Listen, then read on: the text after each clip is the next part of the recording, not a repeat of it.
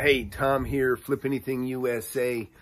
So look, on my blog, I show people how I made my fortune in real estate, starting at 19, millionaire by 28. I did it all one deal at a time, making $5, $10, $15, $20,000 at a time.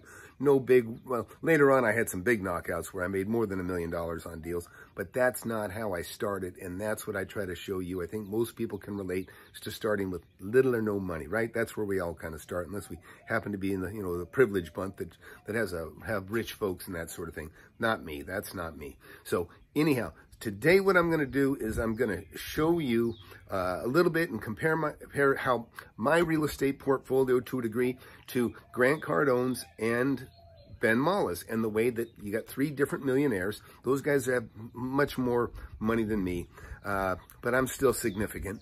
But mostly I'm going to show you my reaction to April 1st. April 1st, believe me, millions of landlords just like me, man. What do you think we're doing March or April 1st? We're going, who's going to pay rent? Who's not going to pay rent? Who's going to struggle? We're seeing who's going to make it, because it's important, because that's how we make our money. I mean, I make my money off of other people's rents, right? I make money off of rent and off of, the deals I flip. What's really cool is some of the things that happen, okay? So look, also, I got a book, Wake Up and Smell the Real Estate. You can get it on Kindle or you can get it in paperback. Costs you $10 on Kindle. And within the books and chapters, you can just go straight to any video that I've got that's relevant to the chapter.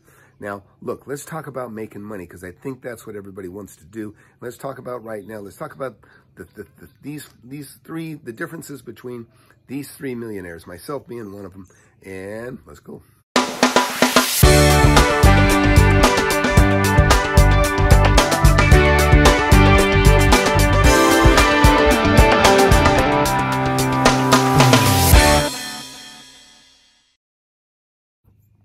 So let me tell you what's taking place. This video is from a couple days ago. It's the third or fourth today. But basically, I was kicking back at the lake with my boys. So that's where we start. And then I go and I look at some of my properties and I see how empty they are and different things like that. But it's some of the other events that happened that day that are pretty darn cool. So let's take a look at what happens. Hey, Tom here. So it's March 1st. April 1st, and of course this is the day that typically most rents are due. And so today I thought I'd make my next video on kind of the differences of real estate millionaires, me being one of them, the other one being Grant Cardone, and the other one being Ben Mallah.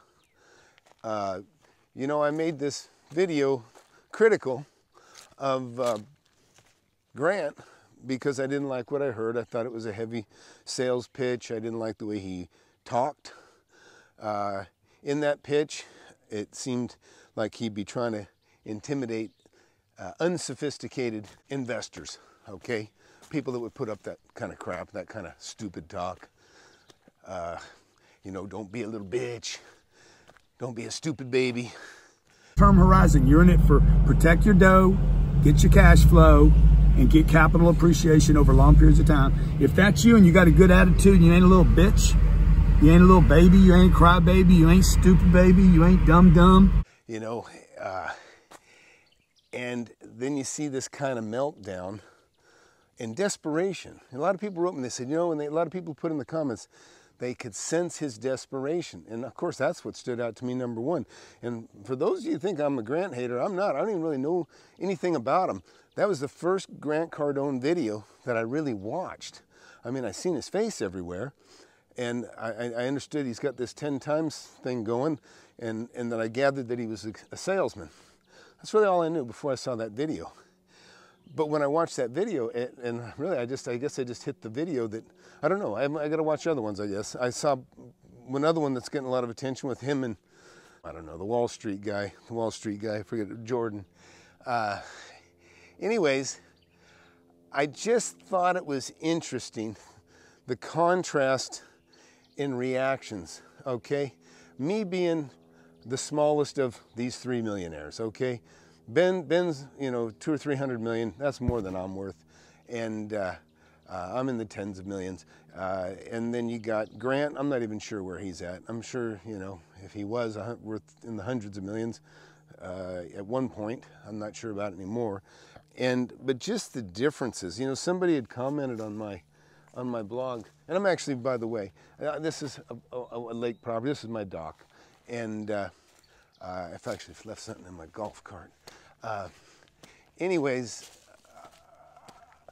it's just the differences in the way millionaires react under pressure. And I was watching some Ben Mallah this morning, and you know, when I listen to Ben Mallah talk, when I hear him talk, I hear myself. And Ben Mallah is my kind of millionaire. Retail, all the stores are closed. And now I'm getting letters already, they can't pay their rent. I got clients that pay $50,000 a month in rent. So I'm gonna be sitting around with all this real estate with nothing coming in, and plenty still has to go out.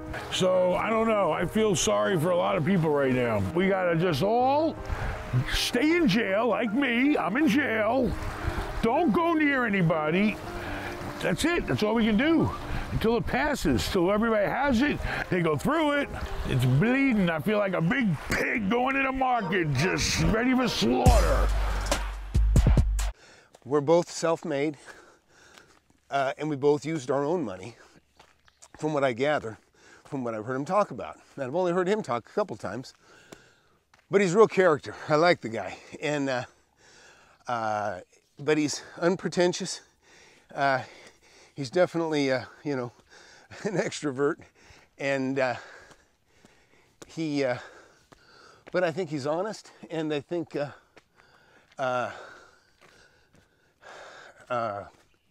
anyways, I like what I hear. But the difference is in reactions to this downturn. I wake up this morning and I'm like, oh, this sucks. You know, I got some mail in yesterday, and I go, oh, good, rent checks are coming in. And first envelope I opened was a letter saying, hey, due to the COVID virus, we're unable to pay our rent, and we don't take it lightly, blah, blah, blah. You know, you can fill in the rest. And then I got other rent checks, but I'm at the lake. Look where I'm at. I'm at the lake, okay? You know, and I see Ben, he's in a $16 million mansion. I think it overlooks the water, I'm not sure. I'm guessing it does. It sounds like it's in Florida. And he's like me. He's going, yeah, this sucks. But man, then I see Grant. And I see Grant just kind of coming undone at the seams. Cardone Enterprises, that's not what you want to invest in, because that is dependent upon a tenant being in business. You know, just saying the wrong stuff, boasting about the 40-60 split that he never really explained at all, and probably doesn't want to, I'm guessing, but maybe he will. I hope so. We distributed $2 million to our investors last month. $800,000 of that went to me last month. But he's sitting there trying to intimidate to get investors, to get more investors to throw more money his way, trying to sell, you know, his Cardone capital.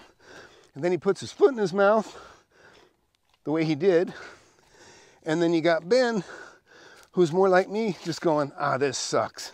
Disaster right now, so. I had some money in the stock. I lost all the shit. Oh my God, I didn't even know. The stock market has tore me a new asshole. Even bonds have tore me a new asshole. I'm just totally fucked right now. Let's keep fixing up the ones we got, so this way if we have to sell them, then at least they're in good shape. I don't know. Oh, yeah. Yeah, but the way we're different is we're not looking for money. I mean, I don't see Ben looking for money or like the same way that Grant is. He's not trying to solicit money. If you got cash in the bank and think that the cash in the bank is your security, you're freaking hallucinating. It is not security. You need cash flow. Cash flow is security. Invest with me at CardoneCapital.com. I'll never let you down. He's not trying to calm investors. So believe me, somebody wrote, said, oh, you're trying to be like, you're a Cardone wannabe, and that is so far from the truth. The last thing I want to do is have to talk and try to calm down, you know, what is it, 3,100 investors or something like that, you know, that put in 5, 10, 15,000 or whatever they did. I don't know the math on that, but I hear all people talking about unaccredited, and which I never even thought for a second he'd be dealing with that stuff. I figured he'd be only accredited investors. So you know what? I don't know. But that's the difference. When you deal with your own money and you're not heavily leveraged. Like I said in my video the other day, I'm not heavily leveraged. And Ben said in his podcast, you can hear what he has to say. So Ben too, he's like me. He's not heavily leveraged. And that's why he can go, yeah, this sucks, this is unfortunate, but he's not panicking, and he's not, you know, stammering and, you know, looking uncomfortable and swallowing hard after he speaks. And because that is dependent upon a tenant being in business. And all the stuff that we saw Grant do the other day. And that's where you want to be. And if you listen to me talk, and if you listen to Ben Mallah talk, you see, we're just telling you how we did it. We're just telling you how we made our money. And again, like I say, you know what? Ben has more money than I do, but I got plenty. I mean, I've got a house overlooks the lake, and I got a dock on the water, and I'm comfortable. And you know what? I tell you what, this is also interesting. This is pretty cool. So, you know, I start seeing my phone, and I know all my tenants. I know all of my tenants, okay? And, you know, I probably got 100 and something like that. But I know all my tenants. I'm not even sure exactly how many I have, but I know them all. And so I see a phone, I go, oh, great. I know he's probably calling because he doesn't have the money. And then I see another one. I'm thinking, and that was one that I thought, oh, they can survive this stuff. And I got my boys. I'm done. I'm not dropping everything to chase a buck. I'm at the lake. I'm not staying on the phone. I turned my phone off to make this video. That's where you want to be, comfortable. And that's the difference of dealing with your own money and dealing with other people's money. You're not accountable to anybody but yourself. So back to my story. So phone rings and I answer that tenant's, the second tenant that called, and I say, hey, what's up? And she says, hey, Tom, we're thinking about buying a condo, the one we're in, the owner wants to sell. And I said, well, man, be careful. Condos are going to drop fast, in my opinion. And the other thing is on the condo part is you don't know what the value is right now. I said, things are adjusting and changing. Things are probably definitely worth less today than they were last week or a month ago. And then I realized she told me where the condo was. And I said, hey, wait a minute. I've got a house over there. That's beautiful. This is the house, if you haven't seen it before, I got a house that I bought from the owners, and they just stayed there. I bought it from, and then they've been renting from me for the last, I don't know, 18 months while they built their new home with the cash that I gave them. And I said, man, I got a house just exactly perfect for you, I think. And I said, and if you don't like it exactly how it is, we can remodel it before you even move in. And they have cash. They have cash to buy a home. And so I thought, wow, how wonderful, right? My phone rings. We're in the middle of this downturn. And I mean, I'm not worried. People have cash. You know, not everybody is over leveraged. Folks, believe me, I'm not. And that's why I'm comfortable. And this person, obviously, they're calling me talking about paying cash for a condo. And I'm trying to convert them into buying my house instead of that condo. And I'm going to make them a great deal. They've been a tenant for years. So I'm happy to help. But I'm also happy to get that cash. And I told them, I said, man, I want your cash. And, you know, there's no bones about it. And that's the beauty when you're comfortable. You don't have to compromise, I know, maybe your values, and maybe, you know, you don't have to go for the throat. Like, you know, I just kind of see some of the tactics I've seen. I didn't like what I saw that Grant did, but I understand it. And I'll even tell you a little story. You know, I owned a cabinet shop. I started a cabinet shop when I got out of high school. That's where I started. In fact, you hear about my first real estate deal. That's what kind of drove that first real estate deal, was buying my own building. And so on that deal, that first deal I made, that's kind of how I learned about owner financing, and that's how I got turned on to a whole new world. And there's all those opportunities are still here for you. Oh, check this out. This is pretty cool. Look at this. I got a duck egg. Duck egg on the dock. Not sure what to do with it. I'm not going to touch it. I'm not going to touch it. And I got my boys here. I got my twin boys. And so, like, even with that phone call, saying, hey, you know, we can pay cash. You know, I didn't drop everything. I didn't leave this beautiful opportunity to be out on the lake with my boys and enjoy this. You know, it's just beautiful. Not a person on, it's just like, you know, a pin drop here. It's beautiful. And it's kind of always that way. In general, I guess what I'm getting at is that's where you want to be. You want to be comfortable. So back to the story. So I talked to the person. I said, hey, here's the combination to the house. Let yourself in. And funny enough, I gave them the wrong address. They call me back and they go, Tom, there's somebody in the driveway. I go, oh, don't worry, the house is empty. I gave them the wrong address. Anyways, they called back and then I got them straightened away. And now they're actually touring the home now. But again, I guess what I'm getting at is you got one guy, you know, just pumping out videos and trying to say, oh, hey, don't worry, everybody calm down, don't, you know, and, you know, trying to calm his investors and that sort of thing. And then the difference is somebody that works exclusively with their own money, we're chill. I'm chill. Ben is chill. Yeah, we're a little bit concerned. We're a little bit unhappy, but, you know, we kind of feel like we're just spectators the way I see it and saying, oh, geez, let's see where this goes. What's going to happen? But we're not afraid of being devastated. We're not afraid of bankruptcy. We're not afraid of you know, what might be going through somebody's head that is more leveraged, okay? And that's where I'm at. And anyways, I'm going to enjoy the dock and I'll come back and we'll talk some more. All right, hey, it's April 1st. Like millions of other landlords, I'm anxious to see what rents come in today. I know some of my tenants are going to have troubles. I know others will not have so much problem. Anyways, I've got my bookkeeper keeping me abreast of the mail. The mail that just came in, I told her to text me and give me the numbers. And so that's what you're going to hear here. And I'm crossing my fingers. I'm crossing my fingers. We're just coming back from the lake. Anyways, so let's hear the numbers. At today's deposits, Worley $1,210 Lone Star $, 1,850 Comdata $, 11,500. Shoal Creek Tel $2,140, Ins $8,000, Culturations $1,200. Want a reply? No. Okay. So look, that's a good report. That was probably, I heard 11,500, 1,000, 8,500, another 2,000. Sounds like $3,000. So that's a good sign. Yesterday, all I got was one letter saying, sorry, I can't pay the rent. And I'll be dealing with that however I have to. Not too bad. I still have a lot more to go.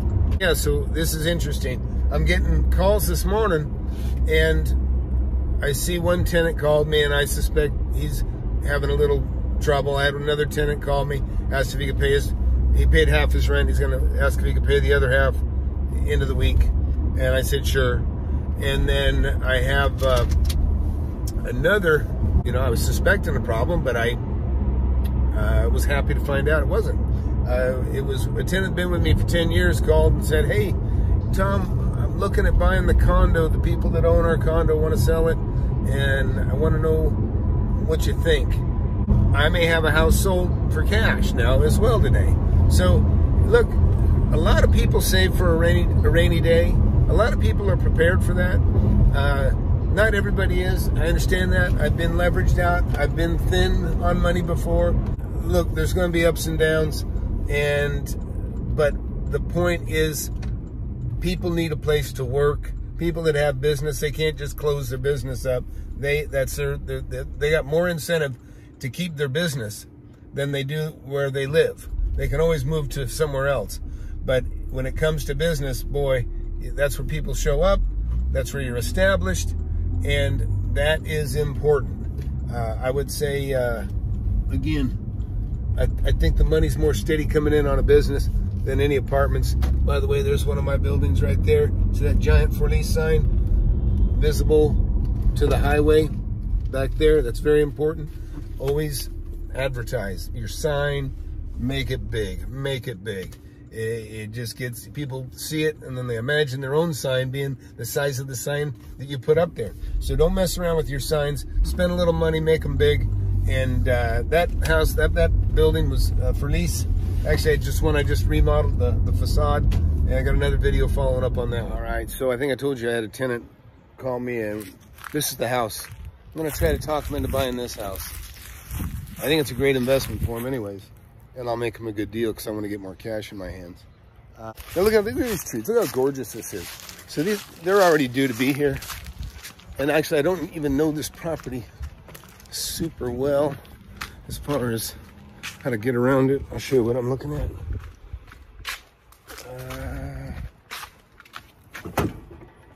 Actually, okay. So yeah, take a look. Look at that tree.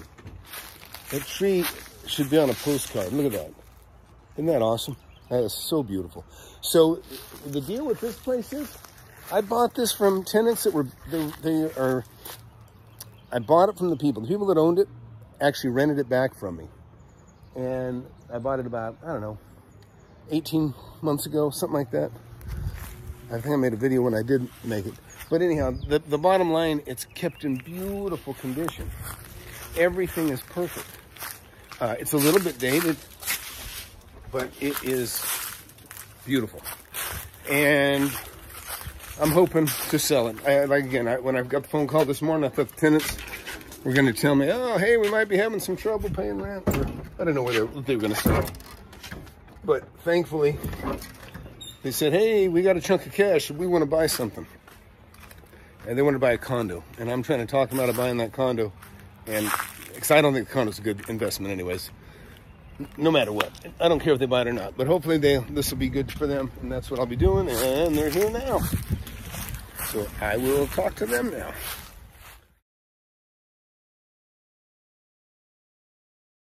Wearing my handkerchief just to be safe. Don't want anybody sneezing near me. Or if likewise. So look, this is one of my properties. You can see the parking lot is damn near completely empty. In fact, it is empty today. I mean, there's a handful of cars, but this place is usually packed. Usually packed so much that you know, people are driving around looking for a parking spot. I've got a restaurant, I've got a dry cleaners, I've got a barber shop, I've got a bar, I've got a vape shop, I've got a tattoo parlor, I've got a hair and nail place, and I've got a caterer as well in here. So I thought I'd drive around and just show you some of my properties, and we'll take a look at what's going on and how somebody like me that owns a lot of offices and restaurants and commercial flex properties, manufacturing. I've kind of got a little bit of everything, right? And everything's a little bit affected, but not everybody is closed down. If you go over to the nail salon, you'll see that they're doing some things by appointment. I don't know what exactly. And then there's others that are working out of their home, like a lot of people. And then there are some people that are just closed today too, to be quite honest. But let's go from this little strip center to the next property that I have nearby. Obviously can't hit everything, but we'll hit what we can right now. These types of properties that I have is that small business, they make up most of the work, most of the jobs in the USA are all made up by small businesses. They all got to have a place to work. Small, there's shops, there's, mechanic shop, there's all kinds. We're gonna drive by a property I have right here. This one here, I'll just kind of do a quick circle around it. First of all, I've got an office here, okay? And again, parking lot's mostly empty. We'll come around here. Oh, dang. Okay, that's okay. And across the street, I got a Family Dollar. They're doing a little business, empty. Looks like we got some construction work and supplies over there that are open. I don't own this one still. This is Allstate Insurance. They're closed today. I've got a jiu-jitsu place. I've got a phone repair place that is open. Over here, I've got 5 food trailers. I've got a taco place on the right that's open. Barbecue's been open. They've actually all been doing pretty good business because they're easier to use than restaurants, I think, at this time. And then I got an Indian food truck over there on the far left in the blue. And I've got a couple other trailers over there as well that are closed today. And I don't know if it's closed because they're closed today or if they're just closed because business is bad. But in general, the food trucks have all been doing well and paying the rent, that sort of thing. And so I think that's been a good thing. So we'll drive over here next. And I got actually one I'm looking at buying right now. So again, I got a property you're going to see behind me. Big orange building. Let's see if you can see it. Oh yeah, that orange building you see in the back. It's a big building. It's like 20-something thousand square feet. They are skeleton crew. We're getting close to one of my next properties. I actually had an errand to run in between. Not that they're that far apart. So I've described in the past real estate barbells, and basically it's one cluster of property around your work, and then another cluster of properties around your home, and then the bell, or the bar between the two weight bells, and those two clusters is the path. And that's what we're on right now. We're on the path. And actually, we just left one of them on the path as well. That was that retail center. And so now we're coming up to another one that goes along the bar, on the barbell. And again, these properties that I have are the exact properties that Grant Cardone said are bad, bad, bad. That's an office building behind you. That is not what you would invest in, okay? Office buildings will get crushed. Those will get crushed. That right there, bad. Cardone Enterprises, that's not what you want to invest in. Okay, and everybody can get hurt in a downturn. Everybody's going to get hurt to some degree. But again, the idea that apartments are bulletproof, no way. In fact, what I know he's concerned about is rent's not coming in and the inability to enforce the rules, to make them pay rent. You know, you can do lockout notices, you can do different things like that when people don't pay you. And his hands are tied from doing that. And I'm sure the other thing that scares him is the fact that people can get rent. And here, let's look at another property of mine. This is one right here. He said giant for lease sign. Let me show you that. Now that's a for lease sign. That thing's over 20 feet long, about 5 feet high. So that was actually already, that's the one I lost, a yoga studio. I had a yoga studio about to move, or about to pull the trigger and sign the lease, lost that lease. And down here, you can see I got some cars down here, if you can see, way over there. And that is a chiropractor, or some sort of specialty. I don't even know exactly what everybody does that rents from me, but it would appear that they, you know, they're a doctor, so they are an essential, and they are working. And so, you know, there's businesses of all kinds, and not every one of them are shut down. I got a jiu-jitsu school here, though, too. This is the second jiu-jitsu school. It's actually the one that I go to, and they are closed. You know, the bottom line is people need a place to work, and you know, they don't, you know, I mean, look, the bottom line, if everything, that's a restaurant I used to own, it's also closed. I don't know, that's back there, a restaurant. And there's actually a couple, house I own here. That's actually a house I sold. And as far as I know, the tenant's paying rent on the one that I have there. Let's go buy another one of my buildings here. And this is a little like 20,000 square footer, and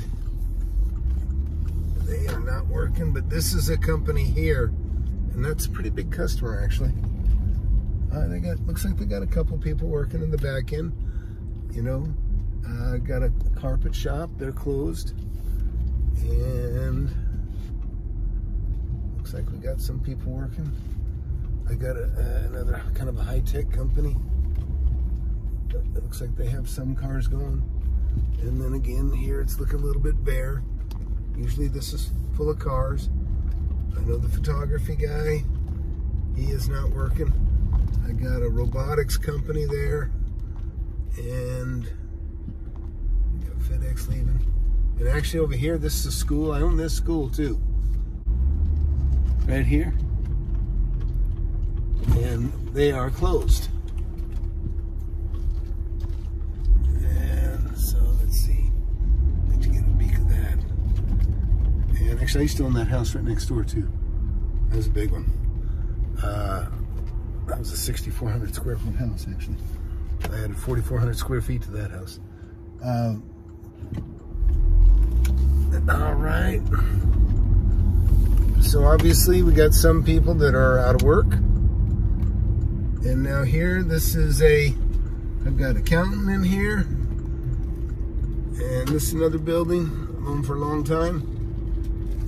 And obviously, people are working. This would be an office building. And so I'm not gonna drive by everything because I'm damn near home. And also we're going by the houses, the 3-day deal, or not 3-day deal, sorry. The 3 of the 5 homes that I'm about to put on the market. You can see that, look at that, isn't that pretty? I can see the landscapers made it and picked up all the leaves. Man, that's a lot of leaves. Look at all those bags of leaves. And I've been getting calls every day on these houses. We stopped on the fence for now. And looks like my guys are painting. Yeah, there we go. Let's see what we got. We're actually, you can see we're painting the floor. Let's go take a look at this. I own this house and this house and this house. And you can see over here that green blanket, it looks like that's grass. It's just to protect, and that's over seed. And then back there, we got some of the same going back there. And we got a barbecue and other things we kind of put in the backyards here. Might as well take a quick look. Hey, so that was a day of my life on April 1st. Basically, so that's an investor my size. I've got about 130,000 square feet of properties. You didn't see all of them, but you did see enough. You saw enough, I think.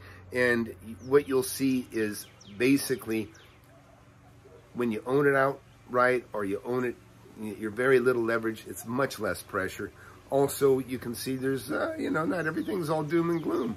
You saw that that lady that called me on the condo, I ended up turned her into a purchase. She's buying not the house that I showed you in the video. I had another house on the second over from the other street that I hadn't even worked on yet. She wants to buy that one. So she's already said she'll pay me $220,000 cash for that one. That's a deal.